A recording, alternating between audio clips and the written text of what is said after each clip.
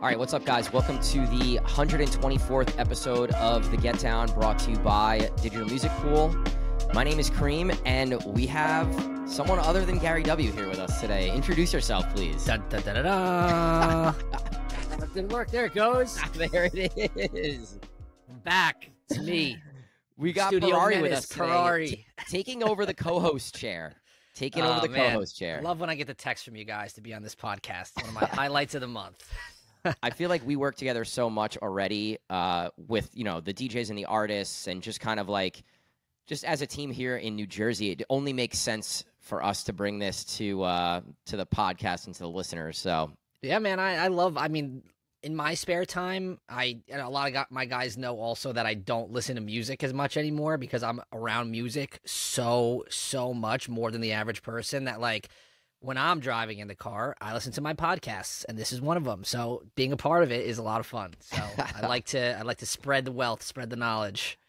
So I don't know, anyone who follows Mikey may have not seen that he was in Vegas for his birthday last week, and what turned out to be, I'm sure, a great time quickly turned into disaster. So what happened? Well, let's start off by blaming United Airlines. What a mess. But yeah, I mean, wife and I go to Vegas, 30th birthday. We obviously have some friends in Vegas that we want to see as well. So it was more of like a non-DJ Vegas trip, if you would, right? I've really only been to Vegas to party. So my wife and I went, which was a very different experience than, my usual Vegas trips. And, it was more dinner, shows, relaxing. Although I did sneak out of the hotel room at 11 p.m. on Friday to go see my boy DJ Flight at Zouk. He was opening for Tiesto, and it turned out that, we were just in the booth hanging out with Tiesto, drinking tequila with Tiesto. Very, very cool experience. He played a couple of records that, weren't out that I've known of and worked on a little bit. And next thing you know, 3 a.m. comes around, and I'm doing a back-to-back with DJ Flight in Zouk. I'm absolutely twisted for my 30th birthday. So if you ever see me that twisted, guys, never put me on as a back-to-back. But yeah, I got stuck. I guess we were supposed to leave Sunday. One canceled flight turned into 6 canceled flights. Long story short, there were no flights going into the Northeast. I've tried Boston. And I think the funniest part about this, before I get into all the cities, is that, I travel a lot, especially for work and DJing. And, I put on my Instagram story, I'm stuck in Vegas. And I had people like DMing me saying like, did you look at another airport? Like, of course I did. Like, did you think about driving? Yeah, of course I thought about driving. But it was like such a stickier situation that it could have been, because my wife had to work. So like, I didn't want her taking calls like in the middle of Oklahoma, wherever we were driving. And of course, it's the only time I brought my DJ laptop and I didn't bring my producer laptop. So I am so backed up in the studio now. You have no idea. And I felt bad for all my students because I canceled every single lesson with them. I didn't get home until Friday at 3 a.m.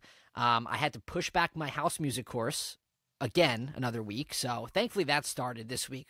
But it was just a nightmare, man. And I don't want to even give a shout out to United Airlines because the way they handled it was horrible. They owe me a lot of money and a lot of time. So, well, we're glad that you're back, and short week plus all the travel. We know. I just appreciate you setting some time for us here. So thank you. Of course, yeah. Anytime to be on the podcast. we've been working. I just put out Closer, which came out last week. If you guys haven't checked it out, you can check it out on any streaming platform. You can go check it out on SoundCloud, download it for free. Oh yeah.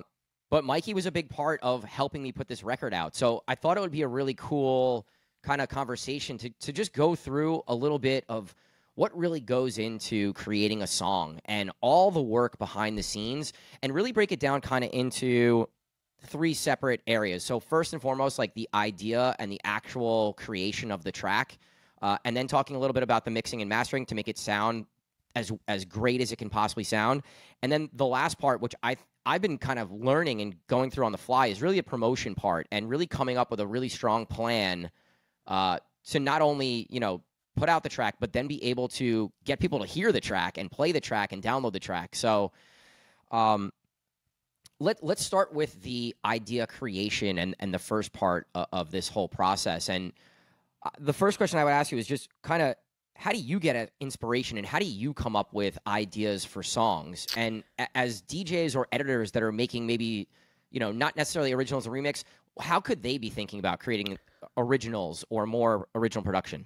Man, that's such a tough question because it really does vary from track to track. I mean, I've started tracks with, just trying to recreate a drum loop from another track, and then it turns into a song. I've started tracks with trying to, create a lead sound, but I mean, you have to draw inspiration from everywhere. I mean, I'm inspired by so many things, and I think that, if you've ever been to my studio, like this space now, really like shows a lot of things I'm inspired by. I mean, for me, if you know me, I love sneakers, I love fashion, I love design, I love all that stuff. And that's kind of like where this studio came in was, I have stuff from Virgil Abloh here. I have all of his books on the coffee table. Sometimes if I'm drinking my coffee, I'll open up the books and I'll look at his workflow process. But you could be inspired by so many things. But, I think the biggest thing now is, and it's always been for me being a DJ first, was what is missing in my sets, right? Like if I look at my DJ set and I'm like, okay, I like this song, but there's not a version that I would play.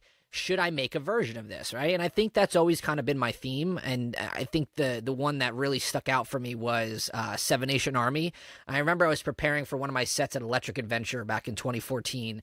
And I wanted to play Seven Nation Army, but there were no edits or remixes really out there. So I was, really big on that Melbourne Bounce sound. And I said, let me make a big Melbourne Bounce remix of this song. And, I started with, the typical Seven Nation Army bass guitar. I actually sampled a crowd, like I played in the beginning, but it was actually a football stadium crowd that went, oh, oh, oh. And I, timed it and put it on with the bass line. And, I came up with these big super saw synths that was big in my big room sound. And, next thing you know, I was sitting at my kitchen table. I had the full track done. And it fit perfectly in my set. It blended with everything else around it that I was playing at the time. And, and it's probably one of the most played Seven Nation Army remixes still today. It was under Mikey P. If you guys want to look it up, it's somewhere on the internet. But yeah, Seven Nation Army Mikey P remix. It's just one of those things that I used to fill in the gaps in my sets. And I'm still doing that today. Yeah, I would second you on that note where a lot of the ideas will come from stuff that happens while DJing, Yeah. It's not as much driving in the car or listening to music, but I guess that's because you not as much anymore, but we were both DJing and gigging, a lot. And it's like you see the reactions to certain songs. And I think the next track that I'm working on, the idea basically came to me because every time I would play the original song in an open format set, it always goes off. And right. I went to go look for a remix of that song to play in my house sets, and I couldn't find one. I'm like, okay, well, this is the next remix that I want to make because there's a gap in the market, and there's a gap that I can fill in my sets that I think is going to work, Yeah. And I've been doing that since I was creating edits as well. Yeah, I think that if you can create a blend 50-50 kind of like, or maybe let's call it 60-40, 60% of you, right? Where it's this is what you want to create. This is your sound. This is what you're inspired by. And then like 40% of what's kind of trending and popular with elements of it. I think that you're well on your way to success, right? Like I take a look at like what Hardwell kind of did with Big Room. Like, how many times have we heard the Big Room kick with the big super saw synths or whatever? It kind of got a little bit drawn out. So when Hardwell came out with his new sound, tech house and techno was kind of coming to the forefront, and he said, let me just combine my Big Room synths and energy with the techno stuff. And, that stuff has been going off. I don't think a lot of people understood it at first, and I think this has like kind of been like a theme. I remember before we had the Discord chat for Get Down, we had the WhatsApp group, and I remember, I think it was Hova was like, Hardwell set sucked, and I made like a Will Smith meme like where he was like slapping what's his face, and I put like Purari me as Will Smith, and then I put was it Chris Rock or Chris Tucker, I forget who it was, and then it was like all the Hardwell like haters, and I was like or Get Down artists hating on Hardwell's set.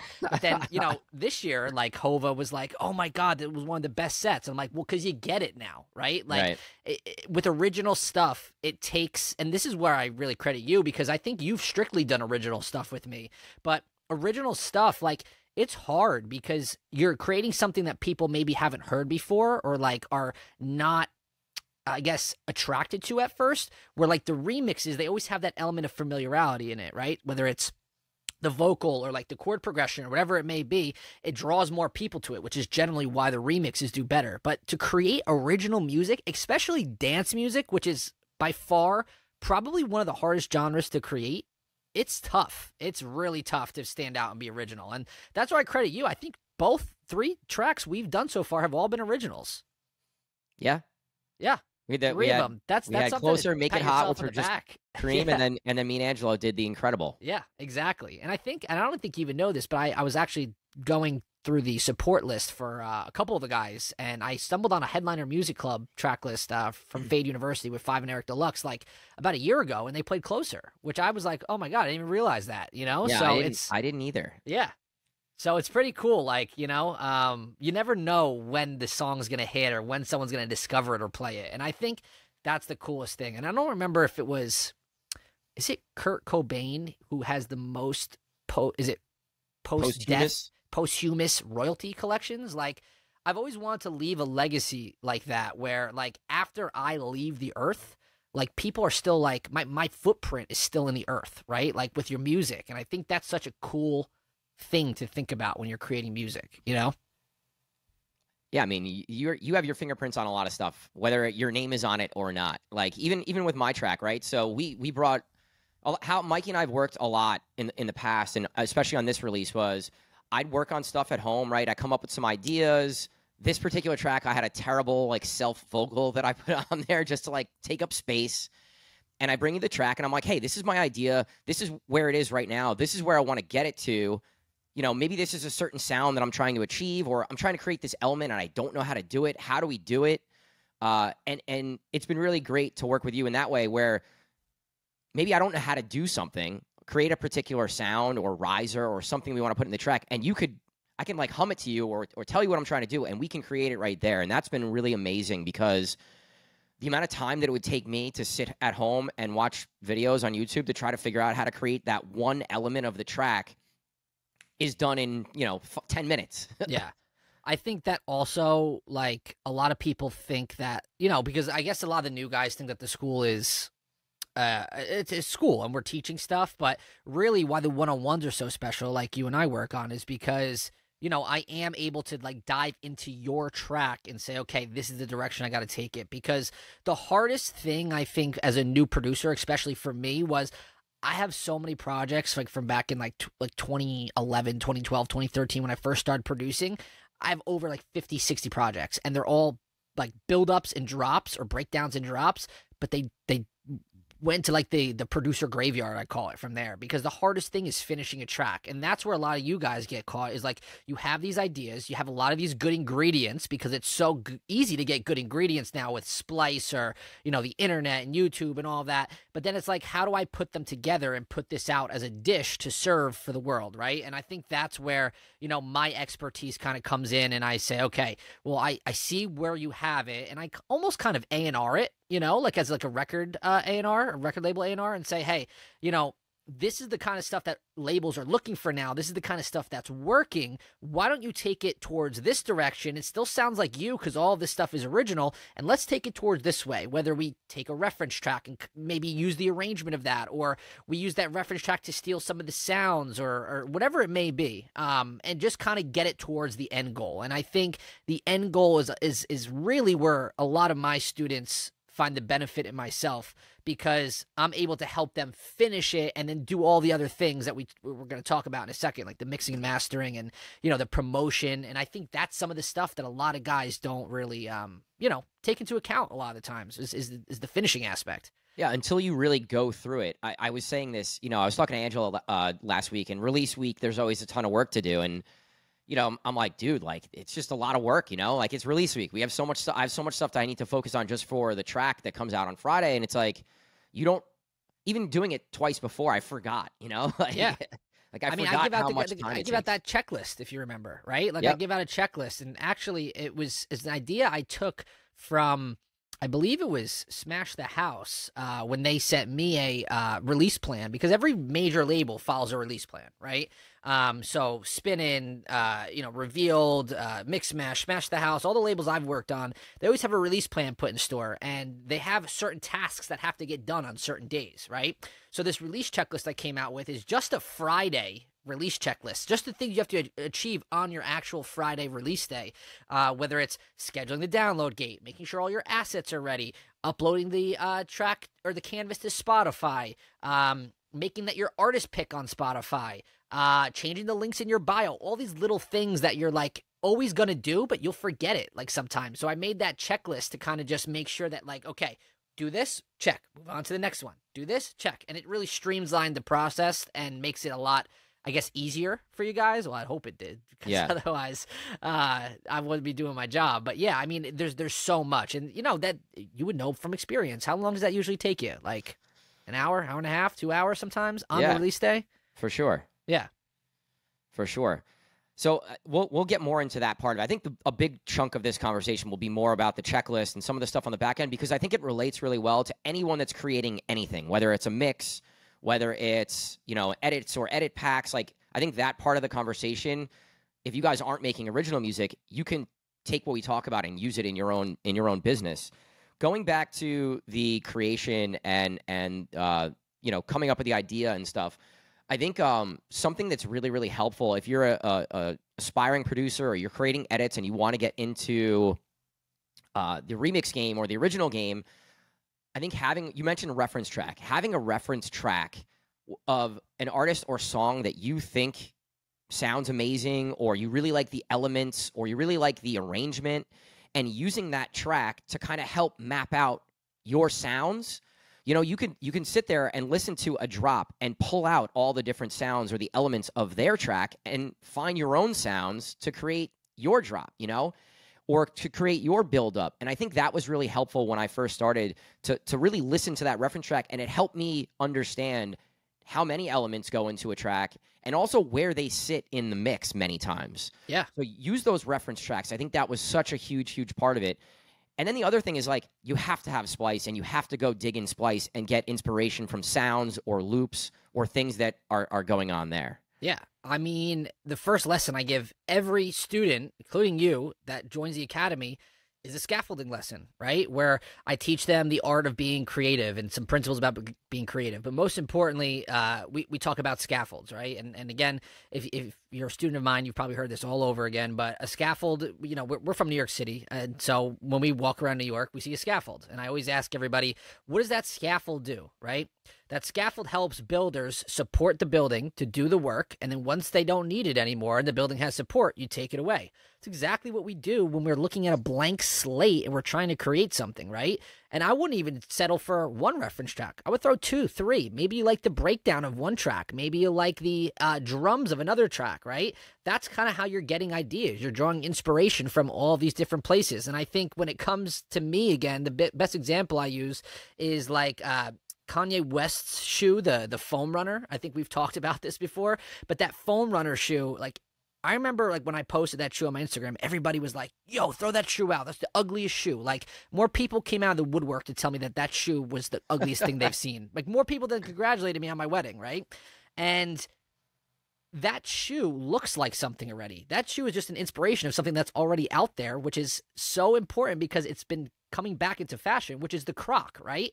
So that's Kanye's version of a Croc. It's like the same materials. It's the same, it has holes in it, just like a Croc, right? But why is that one seemed so new, right? Well, Kanye just drew inspiration from his color palette, his earth color palette. He took the inspiration from the Croc and the holes. And that's what you're essentially doing when you're making a song, right? You're taking all the things that inspire you, whether it's the breakdown from that track, the drums from this track, the sound design of another track. And I like to put them into Ableton and just try and, you know, pick a kick that sounds similar to that one, or pick a lead sound that sounds similar to this one.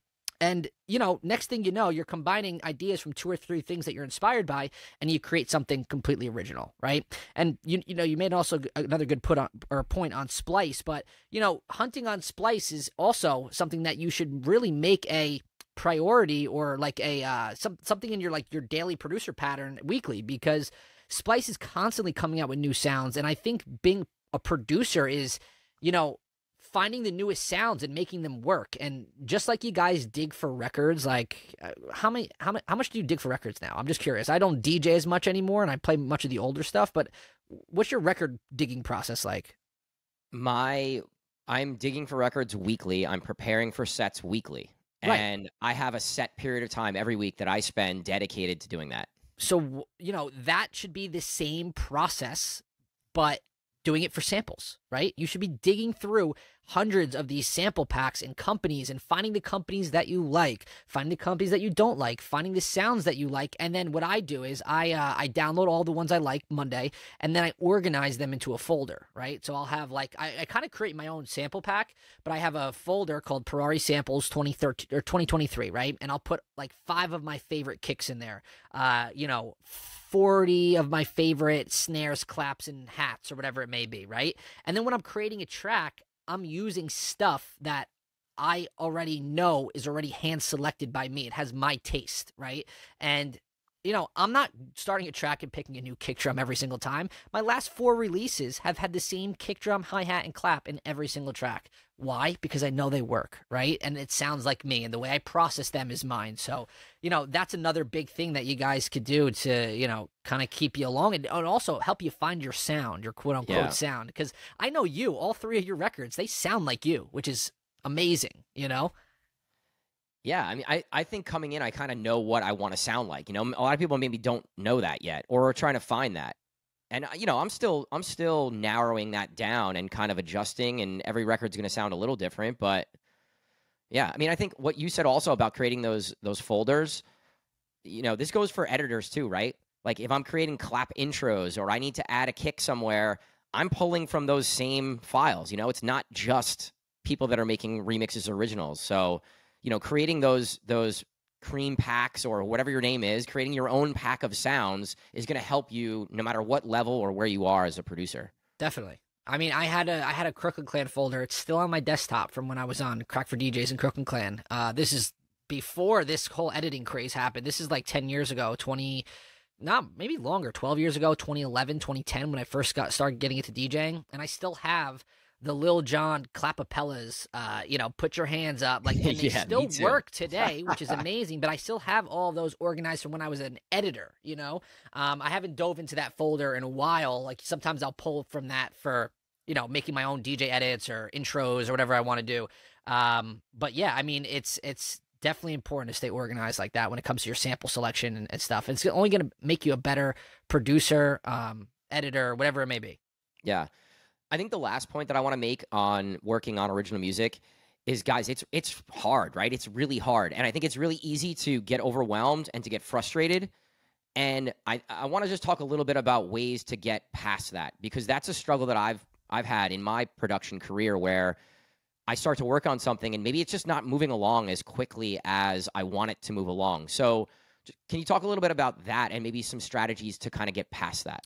Yeah, because to be honest with you, I struggled with this a lot because I don't find myself musically talented. I don't, well, I mean, I guess people would, beg to differ with that, but I don't come from a family of music geniuses, which is different from you. Your father was a musician, but I don't have any musical talents or talented people in my family.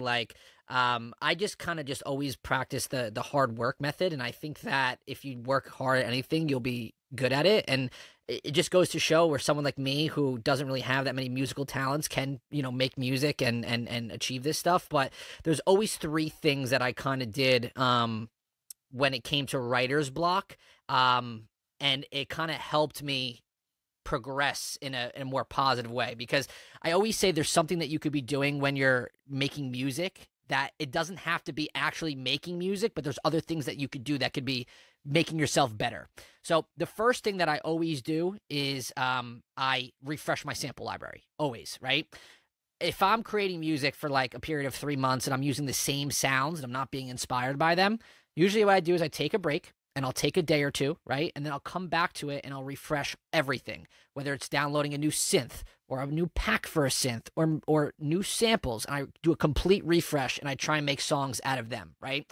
That has always helped me kind of like come up with new ideas or break through. Anything that has to do with refreshing your sounds could be one of the things that you could do. The second thing that I would do is I would try and teach myself a new skill, right? Whether it was playing the piano, right? So instead of, the piano is basically what we make all of our stuff on when we're producing. So I would try and teach myself piano or music theory or chords, whether I was on YouTube watching a guy teach a 2-year-old how to play the piano and do chords and stuff like that. Anything that you could do to help better yourself and create ideas faster would be a super, super, super good idea. And then the third thing that I would do, I would take a track that I really like and I would just strictly try and remake it, right? Whether it was the arrangement or just picking the drum sounds, and I would really focus in, because it wasn't my track that I was creating, right? I was just trying to recreate one of my favorite tracks. Arrangement, sound design. Maybe if I didn't know how to make this sound, I'd go on YouTube and look it up. And next thing you know, you have something like a skeleton almost of something that sounds very similar to what you want to do. And most times I would take that and turn it into, maybe an original or a remix or something like that. So there are so many other things that you could do without having to actually sit down there and say, listen, I'm going to go ahead and make my own track right now, right? Yeah. So all the other little things to help better yourself can really, really help get past that writer's block. And, the other thing that you could do, I guess I should have mentioned this first and foremost, is take a break. Take a break and take some time to get away from the computer and step away and refresh your palette and, go do other things that isn't music. And I promise when you come back, it'll be fresh again when you want to make a song. Being a creative and having to sit down and create something, it's hard sometimes, right? Sometimes you sit down and you're like, wow, I'm like knocking this out. I just finished, for me as an editor, right, I just finished 3 edits in one sitting, which I never usually do. Like, I was really feeling it. The ideas were flowing. My workflow, I was moving, quickly and thoroughly. And then there's some days I sit down and I try to start 3 projects and, like, nothing happens. And I'm like, all right, well, I don't got it today, Like, I just don't got it today. It's the way it is. I close Ableton and I'm like, we live to fight another day, and that's right. it. I think it's tough too, because I think a lot of my guys expect me to be creative all the time. Like, I'm this machine, I'll go into a lesson and someone will be like, yo, I want to make a lead like, Cheyenne Giles. And I'm like, well, I'm not Cheyenne Giles. I don't know how to I could help you get close to it, but I don't know if that's going to be like in an hour, boom, boom, boom, I'm going to help them show them how to make it. Or if I'm like playing with presets for an hour and I'm like, guys, I can't, it's not happening today, Yeah. So it's tough. And for me, it's, all about, how can I stay the most creative the longest period of time? And again, some weeks it's tough. Like, I needed a break like I did last week in Vegas. It was too long of a break, but I needed that. And then there's some other times where, there's weeks where I'm just boom, and I'm on it and I'm helping everybody. But it's a come and go thing for me. And that's a tough thing with it, with anything creative. That was definitely something that I had to learn, because I'm very regimented, where it's like, all right, well, for the first 2 hours today, I'm going to work on this. And a lot of times, like, for the first 2 hours today, I'm going to work on production. And like, it just doesn't happen sometimes. It's a hit or miss. Or sometimes it goes into 3 hours because I'm like, wow, I'm really flowing. I got to just keep it going. Yeah. I think for me, the studio breakup part of the day, where I leave the studio and I go do something else, really helps, because I know some guys that just work from like 10 a.m. or 9 a.m. to 9 p.m. and they don't take any breaks. But for me, the biggest thing is like taking the break, whether it's for lunch. Well, I take 2 breaks, I would say. I take my break for lunch, and then I take my break to go to the gym. And the gym really helps me, clears my mind. I don't have to listen to all the time, right? Like, I put on something else, whether it's a podcast or something. And then when I come back, I'm usually so much more clear-headed. But the breaks are so important for me. I don't know what I would do without breaks. And it's everybody does it. And it was so cool. Vegas, I was stuck, but it ended up working out in my favor because, my wife and I, by day 3 stuck in Vegas, she was like, I can't eat at the restaurants anymore. So we went to Whole Foods to go grab, lunch. I think it was just like lunch and dinner stuff or whatever. And, one of my mentors, his name is Luca Predolesi. He's a mixing and mastering engineer out of Las Vegas. He owns a studio called Studio DMI. He also did the mixing and mastering for the Skrillex album and the Drake album. And, I'm checking out at Whole Foods and I'm just like about to leave. And the part of Whole Foods, like by the registers where you could sit and like eat lunch and stuff. Yeah. I picked my head up and Luca was sitting right there. And it was funny because we were talking on Instagram. We follow each other on Instagram. And he was laughing about how I was stuck in Vegas and all that stuff. And, it was so cool that I kind of just like got to meet him right there. And guess what he was doing? He was taking a studio break eating at Whole Foods just to get out of the studio while mixing the new Skrillex album. And I was like, that's so cool. Everybody still does this, you know? And we had a great chat, and it was awesome to finally meet him in person. But, you know, it's something that everybody does. And it's something that a lot of people don't do, is take a break, take a little break. I think that's good advice for anything, you know, anything we're doing. If you're struggling in whatever, if you're booking gigs and you're sitting here like, I've been doing this for 2 hours, I can't do it anymore. You got to take a little break. It helps. Definitely. All right, so let's move on to the next portion of kind of the three things I talked about here. So we talked about the idea creation and coming up with an idea and creating it. Let's talk a little bit about once we've completed the track, right, like the raw track, and we're going to mix it, and we're going to master it, and explain what those two things are and why they're so important. Yeah, well, I treat mixing and mastering as one process, to be honest with you. I always treat my master as an extension of my mix, but if you guys don't know, basically what the mixing and mastering process is it's taking a producer's song and basically making it sound ready for the radio, the club, whatever you guys have, whatever goals you plan on doing with this song, right? And kind of finishing it off. And I always feel like you could squeeze another 10% out of the song with the mix and master. Now, it's not that important, to be quite honest with you. I know a ton of producers who make amazing ideas, and they're not great mixing and mastering engineers, but their songs still get played out everywhere, and it's because the ideas are good. But I've always liked the mixing and mastering process, and I feel like it's so important because there is a whole industry and world out there for sound engineering and mixing and mastering that you guys could kind of dive into. But for Closer, it was really cool because, you know, it was more, I guess Closer is more focused on the drums and the bass line aspect of it with the vocal. And I think that was one of the biggest struggles we had, was trying to have the drums present, the vocal present, and making it sound the way it did while not interfering with the bass line and other parts of the track. And I think that the process that we use, that I like to use, which is called stem mixing, really, really helps.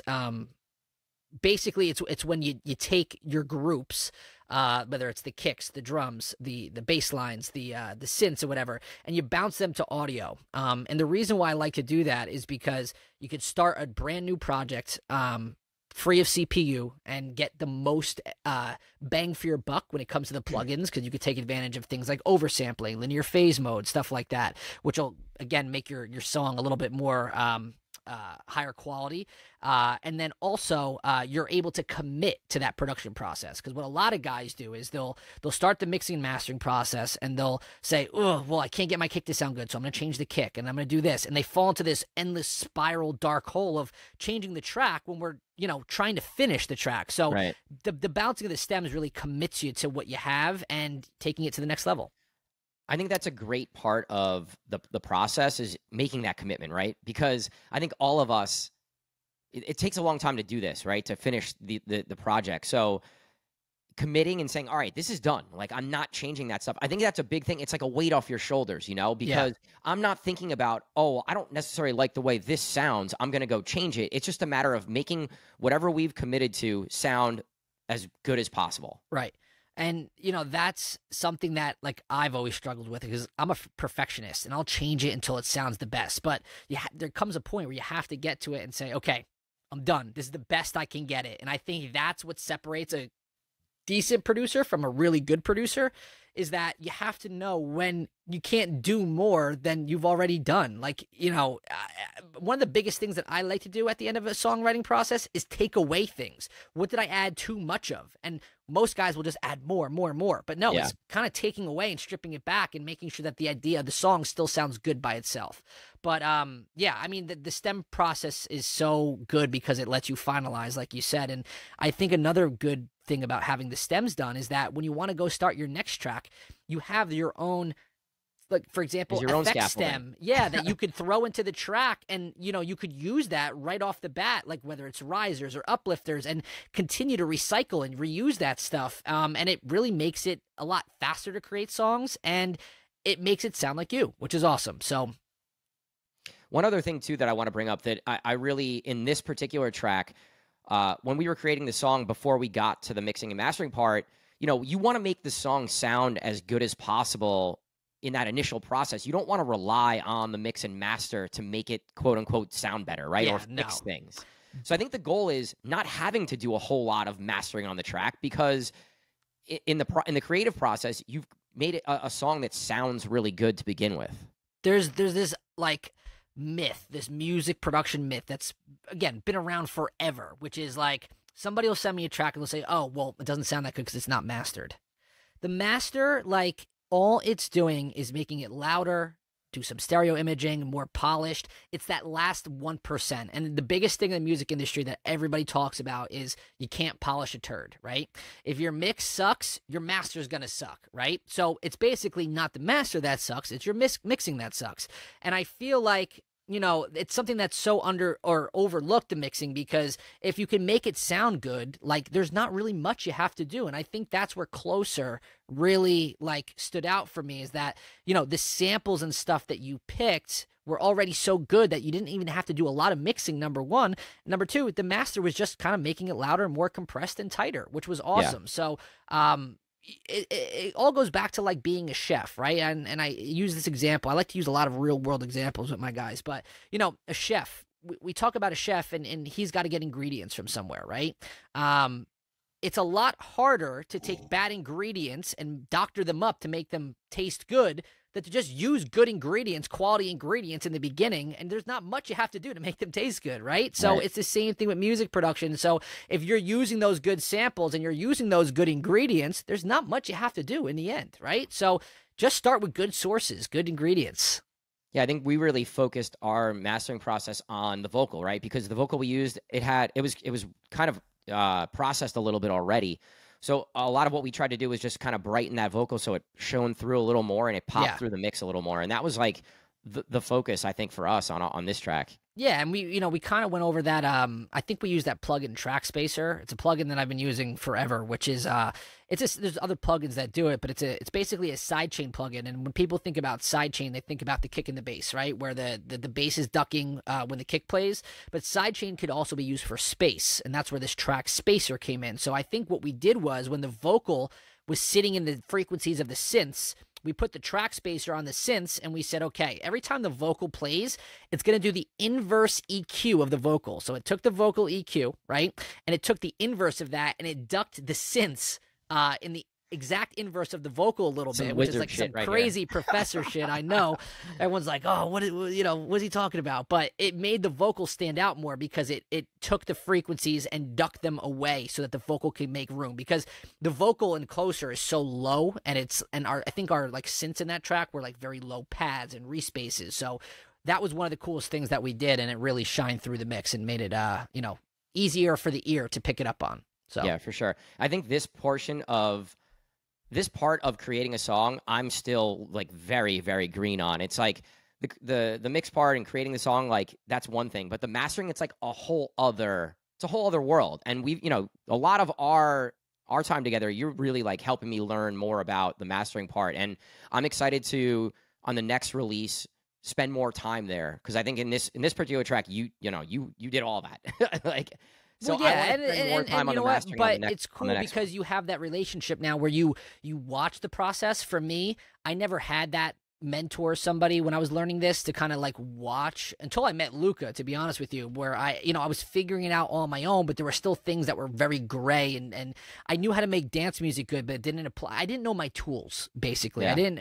I knew how to make dance music good because I watched this guy do it, but I didn't know my tools. And now I kind of know how to do it for all aspects of music, thanks to Luca, to be honest with you. And I really enjoy that part. For me, it's like the puzzle part of how can I make it sound the best with all these little micro decisions and doing all these little cool tricks.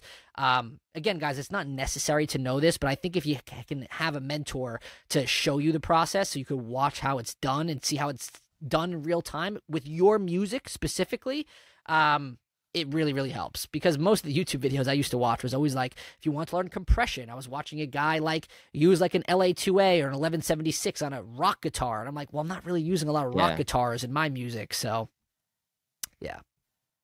All right, so let's move on to the third part of kind of putting out the track, and that's the promotion side of it. And this is an area that I'm pretty confident in my skills. Over the years, I've used marketing promotion to really help grow my brand a lot from the time I first started DJing. So I know how important this is and how much it could help you. And, you talked about that release checklist, but something you and I did during one of our sessions, we literally took a blank calendar and we kind of typed out the timeline of all the things that need to get done, when they need to get completed by, and it kind of laid out a week by week basis, right? We did 3 weeks leading up to the track and then 1 week after the track or after releases. And I think we're talking about promoting music, but I think promoting original music here, but I think this can go for anything that you're creating, and coming up with this plan and this schedule, it just creates like a step-by-step of what you need to do to see success, or at least set yourself up for success in anything that you're doing. Yeah. So talk a little bit about the promo side. I want to get into a little bit like how some artists are really promoting their records, and I think it's changed a lot in the last few years. But... Oh, well, it's always changing. I mean, I've seen everyone promote records from, big or small guys in all different types of ways. And I think one of the craziest ways I've seen doing it was, I call it the Avicii method, and I think kind of like A-Craze almost did the same thing with that, which is like, the biggest form of promotion for a DJ is DJ promotion, like having DJs play your record. And what those guys did was, and I saw it first with Levels and then with A-Crazes do it to it, but they had so many guys playing the song before it actually came out that when it finally came out, it was like the biggest explosion of the record I've ever seen in my life, right? Like you saw it with Levels. How many guys were playing out Levels before? Like I think Levels, he was playing it a lot like March of I think it was 2011, I want to say, and it didn't come out till October. So it was like 6 months of like going to see Avicii and hearing it. And it was the same thing with A-Craze, but except A-Craze wasn't playing shows. You would have to hear it at like DJ Snake, Carnage, or whoever was playing the record at the time. Everybody was playing the record. Exactly. And it just blew up. So I've seen records, be promoted like that, but also the traditional method of doing it would be like how we did it, where you have a calendar and tasks had to get done, right? So the first task I always make you guys get done is have all the assets ready, because you can't release the song or schedule the song without the assets. For me, that's album artwork, Instagram story artwork, SoundCloud banner, Spotify canvas, etc. So work with a graphic designer, get all that stuff done first. Then you could go ahead and put the record out on DistroKid, schedule it, whatever you have to do. So that's the first thing. The second thing that I always make you guys do is the Spotify promotion, right? So, back in 2013, 2014, which is kind of resurging now, but SoundCloud was like the biggest form of record promotion, right? That's where everybody was consuming dance music. But now in like 2023, there's so many different platforms of consuming dance music. There's SoundCloud, Spotify, Apple Music, et cetera, Deezer, all these other things. So I think the biggest one, in my opinion, is Spotify, because I think that's what, I think they pretty much have a majority share of the market. And one of the things that we did was we actually did our own research about Spotify playlists, finding curators, writing down who owns the playlist, how to reach out to them, how many followers have the playlist, right? Big thing, because then you could start to develop relationships with playlist curators, and you never know where that may take you to. So that was one method. I think another method that you found a lot of success with was Submit Hub, right? So Submit Hub's another website where you could actually submit your songs to Spotify playlists, but not just that, to other influencers and curators as well. I always see like these TikToks of like people shuffling to songs and stuff like that.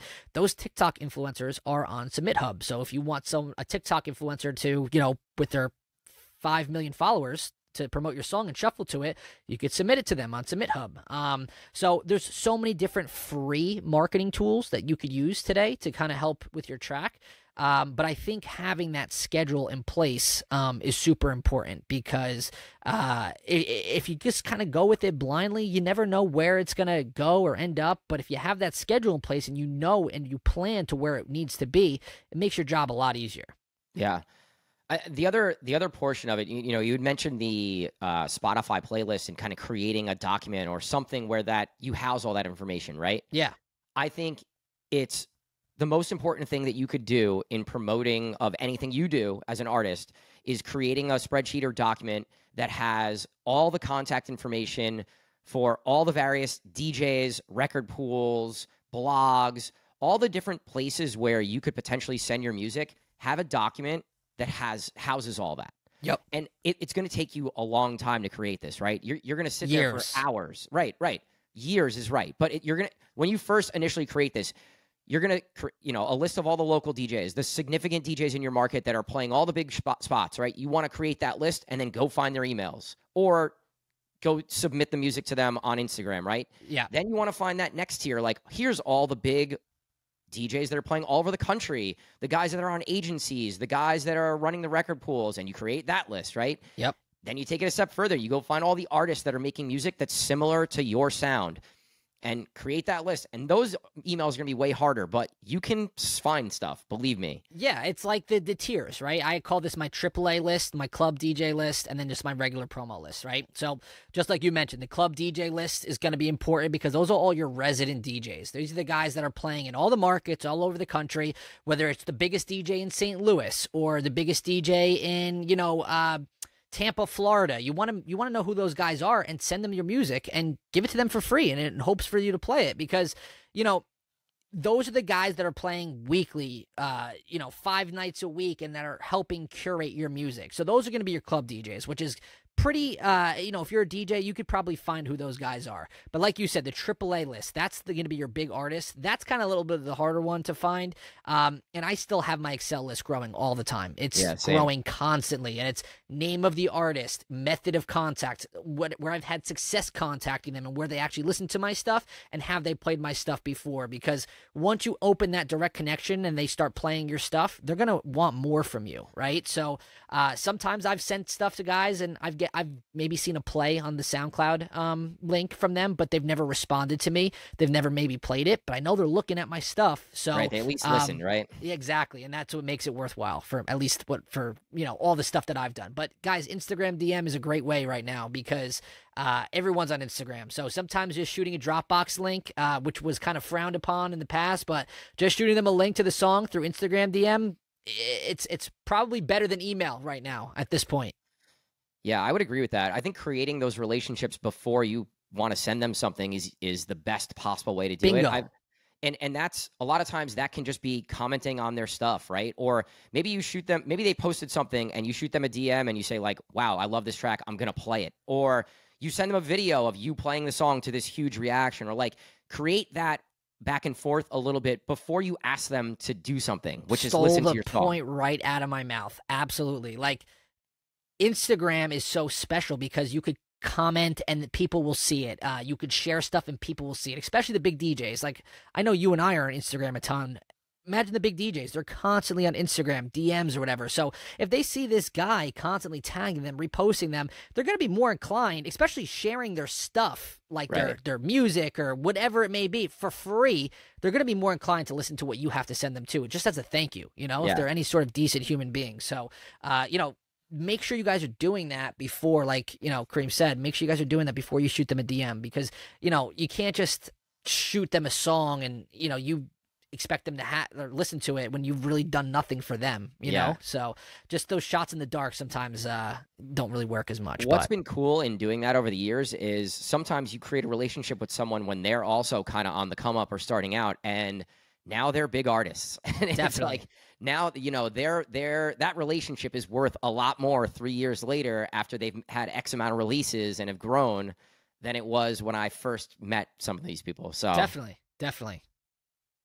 I want to talk a little bit about TikTok because I think this is kind of like something newer in the last few years where artists are getting popular and getting signed and getting big gigs because of their presence on TikTok and some of the strategies there. So talk a little bit about that. What are your thoughts and what are some strategies maybe as artists ourselves that we can grow on TikTok? Oh, the TikTok machine. I mean, I'm probably one of the worser people to ask about TikTok because I always keep saying, I'm going to get on TikTok. I'm going to get a TikTok. And then here I am. I have like no time to actually go ahead and make the TikToks. But I've seen a ton of guys, grow on TikTok and kind of get a lot of big collabs. And I think in dance music, the biggest like TikTok craze that I saw, or like the biggest, or the cool story I should say, is that that guy Hypaton. I don't know if you've noticed him, but he was like the Future Rave guy, and he was kind of like just making Future Rave remixes, and he did the Be My Lover one, and all of a sudden David Guetta reaches out and says, hey man, I want to collab with you. Like,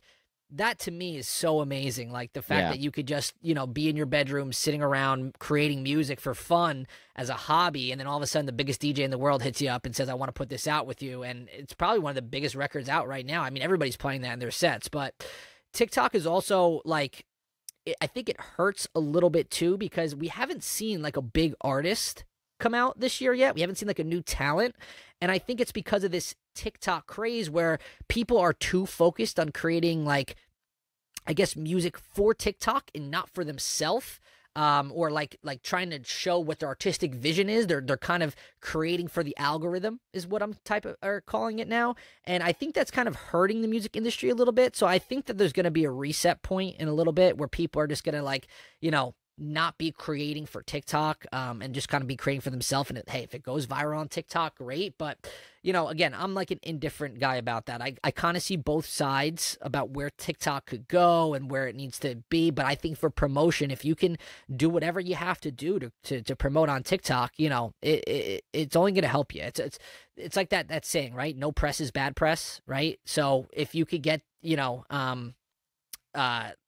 like your song to translate on TikTok, whether it's a viral meme or whatever it could be, it could really, really help your music promotion. But as far as creating for TikTok, again, I don't know if that's something that I would personally be interested in. It's not part of my, goals per se. Yeah, I wouldn't necessarily say creating for TikTok, but we've seen artists like Disco Lines and Jake Shore Drive use TikTok as a way to grow really, really, really quickly. And I think that it's a tool in the tool belt, right? It's an area that if you're not using it and you're creating, you need to be putting your stuff there. And I think some people are way better at it than other people, but I think traditional, like we talk in the Discord, right? Our DJs get so mad at these like quick sensations that like blow up there and get big. But guys, this is part of the game, right? Like this is what it is in 2023. And if you're not adapting and doing it or creating for those platforms, like you can be a disgruntled artist in Discord while these other people are playing the shows that you want to play. So it's like, I think like the disgruntlement also comes from not adapting with the times, right? Like I know when I was coming up, like I would see these DJs saying, "Oh, the sync button. If you use the sync button, like you're not a real DJ." But like, yeah, there's always something for people to complain about. Yeah, there's always going to be something, and maybe I'm turning into that, disgruntled guy now. Maybe I don't get what these young guys are doing. I went on a rant the other day and like, the bucket hats and the sunglasses in the club, like. But again, for me, that's just not being you. That's not being real. Like for me, my artist career is always about being real and showing what I can do and showing myself. And I feel like when you do trends like that, you're just kind of being somebody else. Like be you, don't be somebody else, right? And we have fishers that do that already, that wear bucket hats and sunglasses. Like you don't need to do that to fit in. And I think that, these phases, they kind of die out and then you're left with nothing, right? So, like you said, I think that the guys that do excel with TikTok, the Disco Lines and like stuff like that, all power to them. It's not something that I could maybe do or focus on. There's other things I'd like to focus on, and that's just me personally. I don't want to sit there and dance, in my bedroom to my original track. It's not who I am. But if you can do it, take advantage of it and run with it. I like it.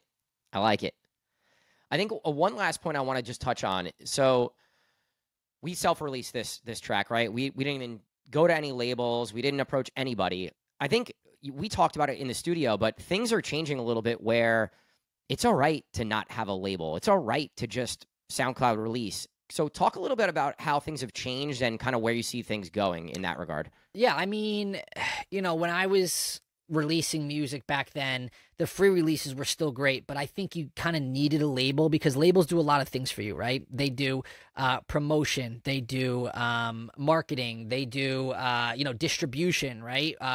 Basically, if you want to get on Beatport or Spotify, you needed a label, right? But now comes DistroKid and TuneBat or whatever the other distribution companies are called, and you don't need to have a label to get on Beatport or any of those platforms now. So I think with a little bit of a small budget, and just a good marketing plan, you could achieve what these, labels are kind of doing, right? I think that the only thing that maybe they have, which you could potentially get just from being in the industry and doing the work, is the promo list, right? Because they have an extensive promo list of, the biggest DJs where they could send the promos to them every week, and a chance of them playing it, because if the big DJs are playing it, the labels are making money. But, by you going out and DJing, maybe opening for some of these artists, going out to festivals and maybe meeting them on a night off, right? And you getting their emails and creating these relationships, you can do that without the help of the label. So I'm really loving how a lot of the releases here, when the Academy first started,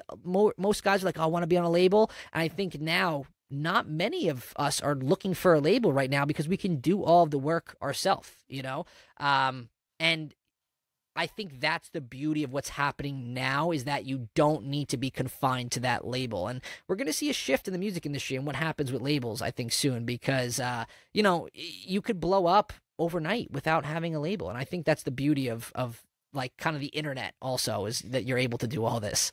Yeah, and I think with TikTok and with how quickly things move, it's important to get your music out into the world. And I think that's one of the advantages of, we finish the track, we put it out 3 weeks later, like that's it, Yeah, and then the other thing that we also talked about is like the lifespan it has, right? It's like 2 weeks. It's like the week you put it out, like from the Monday to the Friday, the week you hype it up, that's like your first week. You hype it. Then you have the following week where you post about it. And then after that, people are on to the next thing already. So it's like, how can you increase the longevity of a record? If you have a dance record that lasts more than 2 weeks, then you've done a pretty good job. But other than that, there's so much music that comes out that, again, it just, you got to do something to make the life of it longer. And I think that's where TikTok is really, really good at, because you can increase the lifespan of the record by, a month or 2 months or whatever it may be. So, yeah, no, I totally agree with that point. All right, I think this is a good point to wrap. Let's promo Purari Production Academy. What do you got coming up? How can people work with you? How can they reach out to you? Yeah, well, at Purari DJ on Instagram, for the Academy at Purari Prod Academy. We're rock and rolling, man. I mean, we just started up the house course. It's a 6-week house music course that's teaching guys how to make house music, just general house music stuff. We have the most people sign up for that, which has been amazing. It just started last week due to the Vegas nightmare, but we're rock and rolling on that. We also have, the beginner course that guys could take. It's a pre-recorded course that gets you started, and talked about some of the things we did today, whether it was music business, scaffolding, music theory. If you just want to kind of just dive into it, that course is always still available. And yeah, we just launched our, I'm so excited about this. We launched our subscriptions for the Purari Production Academy too. So I'm going to be opening up the Discord finally. So if you do want to get one-on-one lessons or whatever, and you don't want to do a course or be a full-time student, you can now subscribe to the Purari Production Academy and get access to that schedule before anyone that doesn't subscribe to it. So I'm really excited about that. So keep an eye out for that. Discord will be opening. And yeah, we're just trying to, one step at a time, one day at a time, keep growing this thing. So I think the Discord, and guys, if you guys don't know Purari, or you're just getting started, I think the Discord is a great first step, because you get access to everybody that's there and the resources that are there, and you kind of see the community that Mikey's built. And that's a big part of this, right? Like creating these communities and having places where you can go and share music and ask questions. And it's a really important part of the process. Yeah. I mean, look at what Get Down has done for the community. I mean, if I had a Get Down when I was coming up, like, I don't know what I would do, man. Like I would be over the mountains with like excitement, because I didn't have that. It was kind of every man for themselves. And we talked about the unwritten rule book, but here it is, and good luck, Yeah. So, but yeah, I always say what you guys are doing for everyone is just absolutely amazing. And I see more DJs popping up and playing venues that, in Hoboken that, was once maybe their dreams, which is crazy to think about. And, they're doing the thing. So kudos to you guys. It's good. It's an ever, evolving, growing thing. So, Yep. All right, little housekeeping before we finish up here. First and foremost, Digital Music Pool. If you guys have never tried Digital Music Pool, you can try it for $9.99 for your first month. All the exclusive artists, myself, Angelo, the Kid, Chumpy, and there's 100. It's growing every week. Shout to Sellout MC. He's the newest exclusive artist on DMP. I think we're up to like 8, 9, 10 exclusive artists at this point. Shout out to the Australia guys, killing it. Yeah, the Aussies are killing it, man. Love it. So that's the first thing. If you want to check out DMP, you can go to the show notes or go to my IG profile and sign up for DMP. The next thing, we are partnered with Birch, which is a venue in Hoboken. We're partnered with, a company out of New York City, and we're doing a boat party. It's next Wednesday, July 12th. Cream, UFOso, Nick Scalisi, tons of DJs, tons of artists on that boat. If you want to go check that out, again, check the show notes or IG. And what else? Closer. If you guys want to go check out my track, go check it out. Stream it on Spotify. Download it. Get those streams up. Get those streams up is right. Go to Spotify to listen to the track, please. Should we plug the Disco Fries networking event too? That's the Wednesday as well. Yes. Also next Wednesday, we have the Disco Fries album release party and networking event. If you're interested in checking that out, shoot me a DM and we could talk about it. I don't know if it's necessarily open to the public. I haven't talked to those guys in a couple weeks. Yeah, shoot me a DM about it too. I know we're sponsors of it, so that would be a good question to ask us. But yeah, anyone that's a producer or trying to open up their brand to like other artists and stuff, that would be a good one to go to as well. A lot of big label execs and stuff will be there as well. So yeah, I'm excited for that event. It's going to be big week. Big week coming up. Big week. Big week. A lot of coffee. I'm actually I'm on vacation next week, so I'm taking my girl's gonna kill me, but I'm taking that night to go do what I got to do on Wednesday. Well, it was better than being stuck in Vegas for 6 days and paying $50 for eggs and toast every morning. So, yeah, seriously. All right, guys, thanks for listening to this episode. Purari, thanks for jumping on as the co-host today. I'm excited about this. So I get the soundboard, Gary. Wherever you are in the world, we got to get the soundboard going. All right, guys. Thanks for listening. We'll talk to you guys soon. Peace.